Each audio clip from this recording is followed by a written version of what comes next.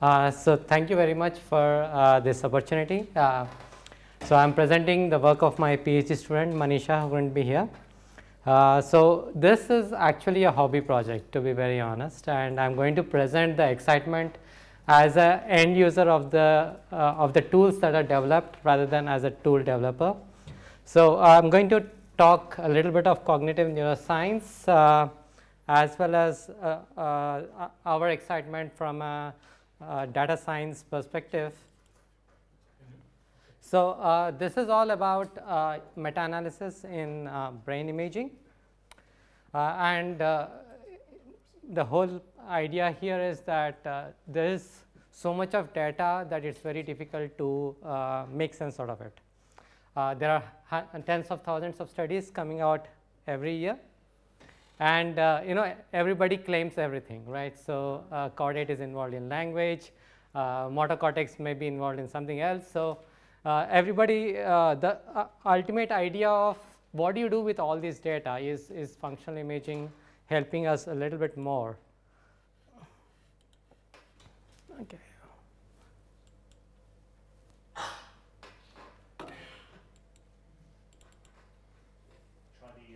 All right, yeah, that's better. So we have had discussions about the traditional software-based approaches, where people use a statistical parametric mapping or an equivalent for analyzing brain images data, or more recently from the last 5-10 years, people have been also using machine learning methods for reverse inferencing. So what people are able to do is, rather than finding activation in the brain side given a cognitive state, you are now trying to decode the brain state based on the activations. Now I would like to bring together these 2 points here and try to address the issue of variability across participants, across experiments, and across different scanners or different softwares. Now I am going to actually use this different experiments as a case study on decision making, my area of research, and give you a couple of examples how I have used meta-analysis for the benefit of how do we address different paradigms, different people, different software issue. So meta-analysis, again, as an end user, we are trying to find consistency of activation across multiple studies, and specificity. Now this kind of a claim is only going to try to be expanded only when we are able to use machine learning approaches. Why I mean that is, when I have a coordinate based reporting of brain activations, I can definitely find consistency by pooling across studies, right? And there are very good developed algorithms, very well vetted maths behind it, and if we have access to the data, and the more joy we can actually analyze the data directly. Now when I talk about specificity, I am also trying to see the functional imaging in the light of the neophrenology. Are we really talking about cognitive segregations? How much of integration is there? And if given a brain activity pattern, what is the most likely cognitive state the person is going to be? For this purpose, if I can apply this Bayesian framework, and Yarkoni and colleagues have done this remarkable software called Neurosynth, where they are trying to apply a Bayesian inference, and if we want to apply Bayesian inference, you need to have n number of alternative hypotheses, then you get the probability of one hypothesis being higher or lower, right? So what they have done, really I would say a kind of a big data approach, and I was very excited right from its early development. Of course, I've been following the activation likelihood estimation of meta-analysis. Now the new approach that they have done is a large scale text mining. They initially started with full text, and I am going to really talk about how we were trying to tweak it at that stage. And in the full text, what they have done is through text mining, taken up high frequency words, at least one in every 1,000, and then they have done automatic coordinate extraction of the brain peak activation data, and then try to come up with this very nice web interface, in fact, of analyzing the number of terms that they have in their database. Now, this was a limitation from our perspective. So, for example, I wanted to analyze reward based studies, and Neurosynth did have that as a term. So, what I have done is I have taken the brain map database. Brain map database is a very well documented, hand curated, very well worked out by researchers themselves and entered into a database, very carefully done. So, they have these reward based studies. So, I have taken the brain map database, used the ginger ale tool, get automated likelihood estimation. So, I have the consistent activation from the brain map database. Then Torweger has this MKDA tool, multi-kernel density analysis. So, at a point of time when ALE was not very well developed, so MKDA was supposed to be a better method. Now, there is a workaround for the limitations of ALE, where you have more, reporting bias is basically accounted for well in MKDA, but both are different methods of analysis pipelines. But what I was trying to see is, given the same data set, do I get the same activation patterns or not? So, more or less with a different intensity, I do get through different software, through different pipelines, the reward studies, the meta-analysis gives me the brain areas which I know of, right? So, it gives me the midbrain, striatum, medial prefrontal cortex, and so on. Now, what I do, I go to this Neurosynth software, do a few clicks, try to see. So, this is a different subset of studies, right? And this is majorly based on text mining. So, there are inaccuracies. The original paper by Yarkoni has done all the required validations. So, I am not going to worry about that part, about the validity of using it. But what I am trying to do here is trying to see what the forward inferencing and what the reverse inferencing really mean. So, forward inferencing would give me the consistency of activations, whereas the reverse inference could possibly point out to specificity of activations, right? And I do see differences here, right? This is expected. I might actually expect that the specificity brain areas will be lesser than what the consistent activations that are being reported. But surprise, now I have a side-by-side comparison of the two things that you have seen just now. So, the left graph is for ALE and MKDA. So, not all, so what I have done is for every brain area that I can get from an automatic labeling software, I have calculated, given the total volume of this brain area, how much percentage is active and what was common by a binary conjunction, all right. So, I do find areas that only MKDA reported or only ALE reported, and also a large overlap, all right. So, this may be just because of a different software, but in the forward and reverse inference, this is where I started getting more inquisitive about it. Is as I said, the reverse inference is probably has to be a subset, right? But I do also find some areas which are popping up in reverse inference, but didn't pop up when I was doing the forward inferencing. What it means is these areas are probably not reported that often, all right. So, like the superior orbital or some part of the middle orbital, the gyrus rectus, olfactory, some parts is not very commonly reported. Okay, fine, a case study for its validity and comparison is good. So, what I am going to do is I am really trying to use the power of neuroinformatics and try to see this wonderful area of decision making. Why I say neuroinformatics can solve my problem is these are different worlds. We are all talking about decision making. The paradigms used in perceptual, value based and social decision making are vastly different. You cannot do them in a single study. It is not possible. All right.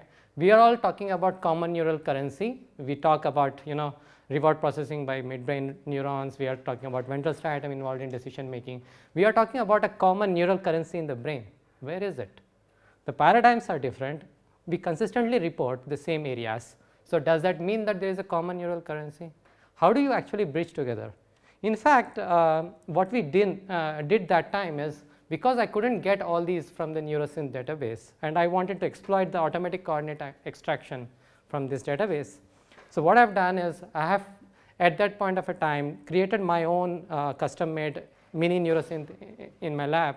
So all I needed to do was download the abstracts from PubMed, take the abstracts instead of the full text. So now more recently Neurosynth entire thing is now migrated to abstracts only, because that's the more relevant terms rather than full text. I'll give you some examples later on. And then the analysis I have done in Ginger, which is the tool that the brain map provides. So I'm just trying to make this into an automated analysis pipeline kind of a thing. Just as an illustration, okay, so if I pick up these words from abstracts, I get 84 studies which have the term value. I don't know what it means, but that word exists there. Or 61 papers have social and 36 papers have perceptual. I had used my filtering criteria to have one of these terms: reward, decision, choice, value, social or percept. Just an expansion, okay. This is the final data I am actually presenting. So there were 8,061 studies in the database when I started with. There were about 2,500 studies which had at least one of these terms. If I included reward as an additional term, it's just 200 more studies. Of these, I filtered out and got 639 studies. Now just look at this small Venn diagram. There was just one study which had all the three terms: perceptual, value and social. And when I looked at the title of that paper, it didn't make any sense to be a decision making study. But nevertheless, as a data processing person, I decided, let me fix my filtering criteria and proceed with this. Now what do I find? I do a ALE meta-analysis separately, 3 different analyses, right? And I find more or less again a consistent thing, but a different pattern of activation. So striatum, orbitofrontal cortex, the same areas we've been repeatedly talking about, or probably repeatedly having published. So those areas pop up. Now after that, what I do is I start to compare them pairwise. I do conjunction analysis, I do contrast analysis, and then try to see what is it that these meta-analysis results will give me. So common neural activations across all the 3 domains, not a big surprise, a little bit of motor areas and the common reward and decision making areas, fine. So caudate putamen, pallidum and insula, I have just plotted it. So these are the 3 colors, so you can see where the conjunction of all of them is. So there are also some areas which are not common, right? So let me just look at this independent analysis, okay. So perceptual and social decision making was found to activate anterior cingulate, which was not there in all the 3, okay. In all the 3 I have not claimed anterior cingulate, right. So that's one area. Value and perceptual decision making, I had left inferior parietal area. And for social and value based decision making, there were angular gyrus, caudate, anterior cingulate, medial or prefrontal. So what's happening is, it's not as if the common neural currency is saying that there are no specific brain areas also. So a little bit more beyond that. This is just a side by side comparison of what is the level of activation, right. So 20% when it comes to all 3 domains, but when I take only the value and social based decision making is slightly more for the caudate. So this percentage is percentage of the original anatomical brain area, right. So I am not comparing them yet. This is a qualitative analysis here, just to see how much overlap I see. Now the domain specific activations. This is also a simple math, okay. I'm really doing it like a binary Venn diagram sort of a thing. So, some part of the amygdala was more active in social situations alone, and several other regions were for value based alone. Probably monetary decision making is more dominant paradigm. So, we have lot many more brain areas coming there, and parietal, precentral gyrus, supplementary motor area, these were more often reported in perceptual decision making tasks. So, that probably says that there is some task specific activity as well, right. So, now coming to the comparisons, right. Now, these are really contrasts, the statistical comparisons.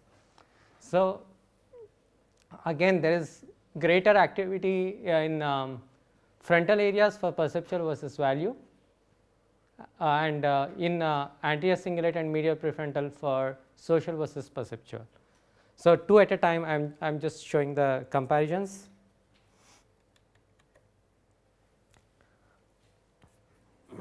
For perceptual versus value based really activated a lot of these medial OFC, caudate, anticingulate, right, and the perceptual was more of inferior frontal, inferior parietal, those areas, right.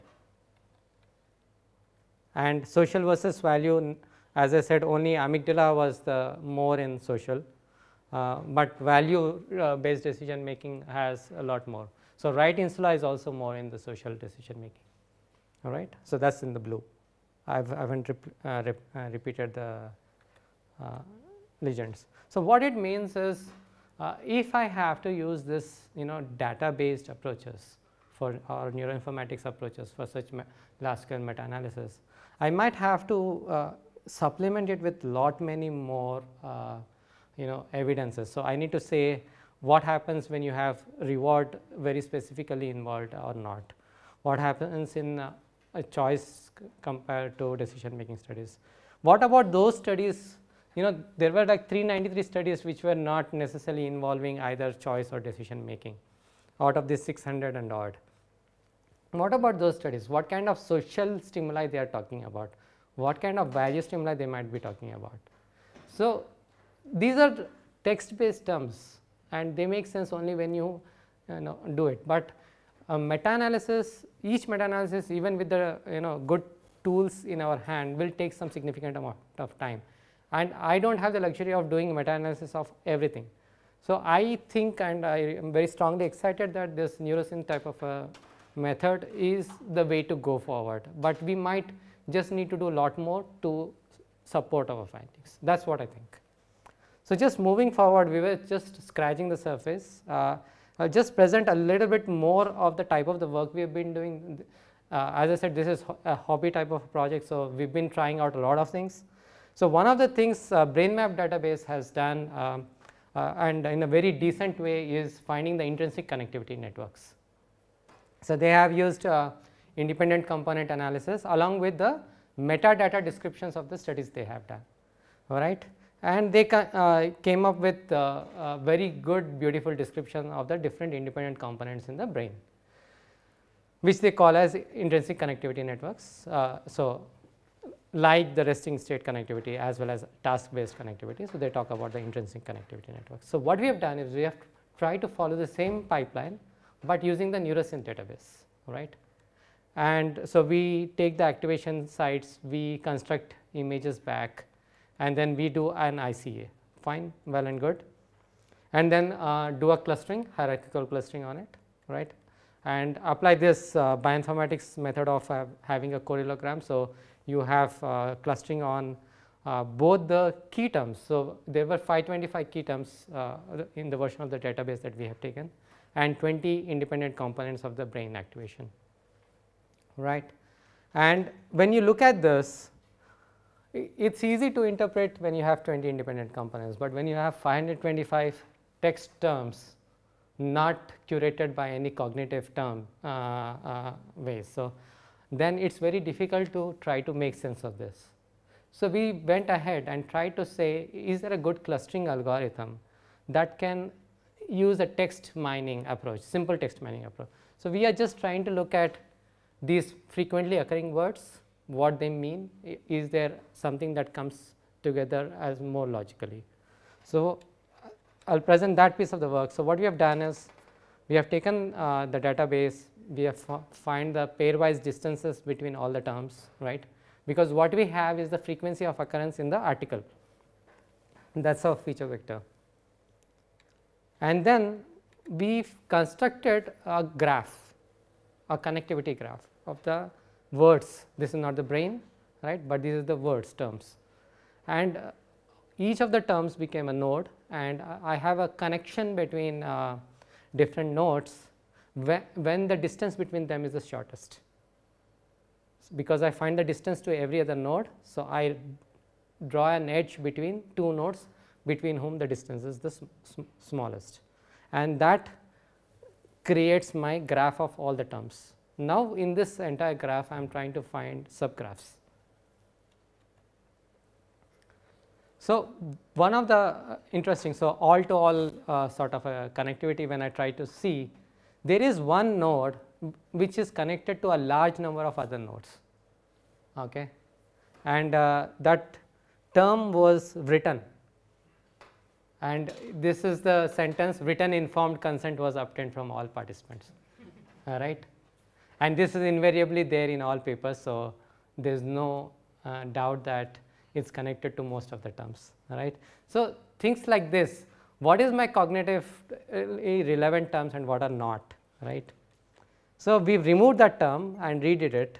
So the histogram shows what is how many nodes per cluster. So I'm just trying to find different clusters, right. So a better distribution of clusters rather than having, you know, very highly connected one term, right. So I had 248 nodes connected to one term. So other than that, it's better to have a better distribution. So when I removed that term, I got still clusters of the size 75, 94, right, one cluster, but still that's a larger cluster. So what I've gone ahead is, okay, so what those types of clusters were like, in fact, this method worked beautifully. It found the same stem words, right, which you could also verify with a Porter-Stemming algorithm in natural language processing. So persons, person and self. So there are these terms that my cluster is picking up, right. This is simply text processing. There is no brain connectivity yet involved in here. So motivation, food and eating becomes a cluster. So just to give you an idea about how those this method works, right. Then what we did, we went ahead and only took a high frequency. So we did just a thresholding on the frequency and only considered those terms, right. So in these, yeah. So in these terms, what happens is we use the Jaccard distance, which ignores if there are 0 numbers rather than a Euclidean distance as a distance metric. Okay. So what happens is my vectors become smaller, and therefore the nodes that they are connected to are more robust. And again, I have good clusters identified. One example of a cluster of size 17 is what you see here, right. So this is a directed graph because I can be nearest to one neighbor, but the nearest neighbor to that might be different. So just to give an illustration of the visualization of one of those clusters that we found. So what it means is there is a combination of methods that we need, and we need to use this more often, and then we can probably come up with a good understanding of the brain connectivity networks. So that's my last slide. Thanks a lot for hearing.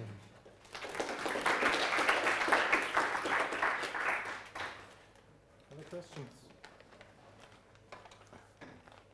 Do you have a microphone?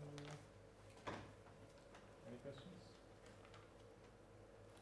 So, do you think there would be a way to sort of, would there be something that journals, for example, could do that would make such text searches easier if they had? Is it helpful if they have keywords or? They do, right? Yeah. So Elsevier has all the brain terms and the tabular coordinates as well as disease terms. So they do have, and even PubMed has started indexing them. Okay. So this is going in the right direction for sure. Okay. Yeah. Anybody else?